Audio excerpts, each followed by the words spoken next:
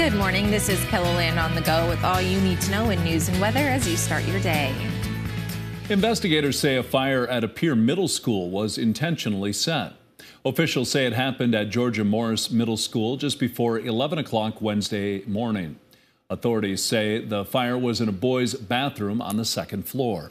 A captain with Pier Police says the school's resource officer was able to put most of the fire out. The school was evacuated due to the smoke and was closed for the rest of the day. The incident remains under investigation. And part of North Marion Road in Sioux Falls was closed Wednesday morning as police investigate a deadly hit and run from earlier this month. Investigators closed Marion between Madison Street to Benson Road. This is the same area where a 24-year-old man was hit and killed on March 17th. Skylar Yellow Eagle's car got stuck that night. Police say when he got out of his car, he was hit by a pickup truck. At last report, Sioux Falls police were still looking for the driver involved in the deadly hit and run. After 3 years, a missing person case came to an end this week as authorities confirmed remains found near Woonsocket are that of Eugene Prinz. KELOLAND News spoke with Prinz's brother, who wanted to thank the community. Thank you. Thank you for all the support, for the ones that helped come to searches, for the ones that reached out, for the ones, basically anyone that's followed Eugene's journey over the last 3 years and our family's journey. Thank you. We can't send enough thank yous to cover everybody. You can hear more from Hotchkiss about the past 3 years and what the future holds for his family in a KELOLAND.com original by Jacob Newton, online now. And following a 6-month OSHA investigation, we have an update on a dairy barn collapse that sent several workers to the hospital. It happened in September near Summit, South Dakota. According to the U.S. Department of Labor, the company responsible for building the structure, Signet Construction, LLC, has been issued citations totaling just under $30,000. The company is contesting the citations. The Blooming Valley Dairy was not cited.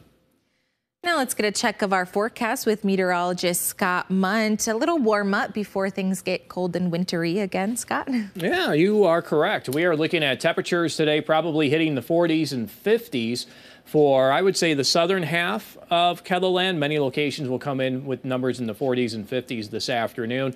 Colder in north central and northeastern South Dakota, but temperatures will be above freezing. 34 in Mobridge, 35 in Aberdeen, 32 in Watertown, 52 in Sioux Falls, near 60 today in Rapid City. More details on your forecast with Brian coming up. Thank you, Scott.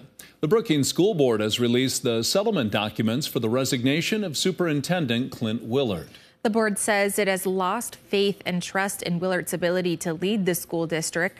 The report includes several pages of concerns from the school board. One involves concerns over a student's mental health. A board member said they never got a response from the superintendent after repeated questions. The report also said the working relationship with the city of Brookings and the school is not where it should be. Members say they also have major concerns regarding the rollout of the competency-based education and the confusion and frustration it has caused. The report also says the superintendent wanted to start committees to investigate several issues, but the board says no committees have been formed. Willard's employment will end June 2nd. He'll receive more than $189,000 in compensation. For Jacks fans, Frost Arena will not look the same when they return next year. As soon as SDSU's last home basketball game wrapped up about a month ago, they got to work with demolition and remodeling. Part of the project will be complete this fall. They're currently in the process of knocking down the entire south wall to make room for the new concourse and suites. Some places are very easy to go through. The codes in 1970 were very different than they are now. Other places we find very extensive structure that we weren't expecting, and even in one instance we found the top of an old utility pole buried 4 foot underground that we had to dig out and cut off below our grade. So they expect to be completely done with the project by fall of 2024. The SDSU graduation ceremonies in May will be moved to the Swiftel Center because of the renovations. The dairy industry is on full display in Sioux Falls. The Central Plains Dairy Expo opened its trade show yesterday at the Sioux Falls Arena and Convention Center. The two-day event features 272 exhibitors from 35 states and 4 countries, showcasing new products, services, and technologies for farmers and ranchers. So it gives them one place to go during the off season when hopefully they're not really busy, where they can come and learn about everything that they need as far as products, education, and some of the newer technologies. The Central Plains Dairy Expo continues today. There's a free pancake breakfast beginning at 8 a.m. while the trade show is open from 8 to 3. The finalists have been named for the 2023 James Beard Awards. One of the restaurants in South Dakota has made the cut. Sanaa Abaresk with Sanaa's Gourmet Mediterranean in Sioux Falls, a nominee for the best chef in the Midwest. She and Joseph Rainey of Skogan Kitchen in Custer were named as semifinalists a few months ago, but only Sanaa made it to the final round. The James Beard Restaurant and Chef Awards will be held in Chicago at the beginning of June. That's a look at some of our top stories. Now let's get one last look at your weather with meteorologist Brian Karstens. Brian? All right, weather update. Here we go. We've got tomorrow, well, winter storm watches for possible blizzard conditions as we watch the latest developments in weather. Make sure you're staying up on the forecast today, all the way from the northern Black Hills, clear over into western Minnesota and points in between. Obviously, we'll see some of these counties likely upgraded to warnings probably a little later today. And then also some of these may be converted over to advisories depending on how the heaviest snow develops here. The other thing to remember tonight, we do have a risk of some thunderstorms. Even a couple of these might produce some hail. We still think that that's in the mix here of the conversation. The best chance of thunderstorms will be a little south of Sioux Falls, running up Yankton and probably just to the Sioux Falls area. So that's a new thing. And obviously, when we see some lightning, it makes us think of spring at least a little bit. Have a look at the temperature spread today. What a challenge. Sioux Falls, it's a close call. You know, there's a lot of data trying to keep us in the low 40s, but at the same time, we've got a couple of things that are tugging us closer to 50. So we'll stay optimistic and try to head that direction. The more sunshine, the better. If these clouds thicken up this afternoon, that'll really shut down the warming. But if you're in Yankton and Vermilion, a lot better chance of seeing those 50s and even a couple of 60s. Meanwhile, the Northeast, you're in the 30s today. Not going to be a warm day in Aberdeen and Watertown.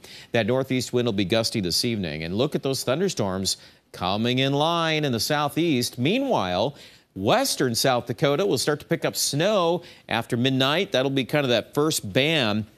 It may be a little quiet in between, but also I do want to mention that some freezing drizzle or some mixed precip could be ongoing north of Sioux Falls early tomorrow morning. So just keep a watchful eye on all of these things that are kind of sandwiched together here.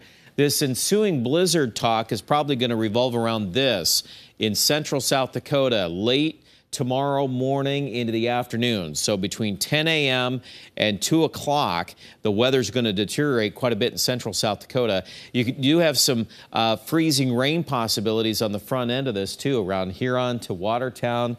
Maybe Clark, that seems to be popping up a little bit more too. And then watch that snowfall and the snow rates late tomorrow afternoon between Pierre and Aberdeen could be quite hefty. Miller, we're going to pick on you. Chamberlain could get quite a dose of snow here. Sioux Falls is on the lower end, but Sioux Falls mid-evening could get kind of nasty too with that wind out of the north, northwest at probably 20 to 45.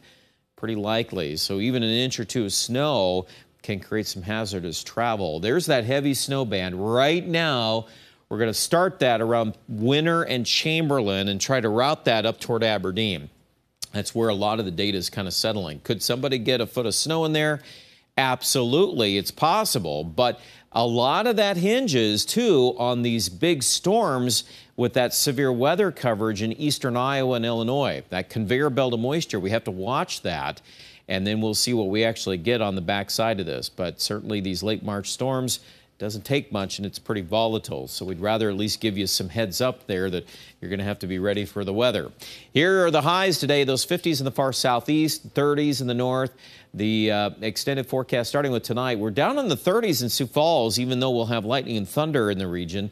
And then tomorrow, northwest winds will increase across the board. I think Aberdeen will be easily 30 to 50 in the afternoon. Sioux Falls 7 days, so we're going to clear out that snow late Friday night. Saturday will open up to an okay day, 40.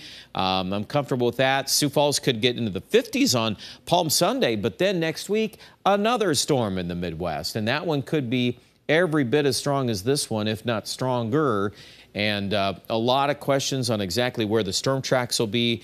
There could be easily a band of heavy, wet snow on the backside of the low. So right now, if you're watching us in Aberdeen, Pierre, and Rapid City, I'm much more inclined to say you're going to be on the winter side of this storm next week, and that could be quite a doozy. So just a heads up, we're trying to sort all this out here in the Storm Center. Take a look at our latest weather update. We've got some new information for you online at KELOLAND.com.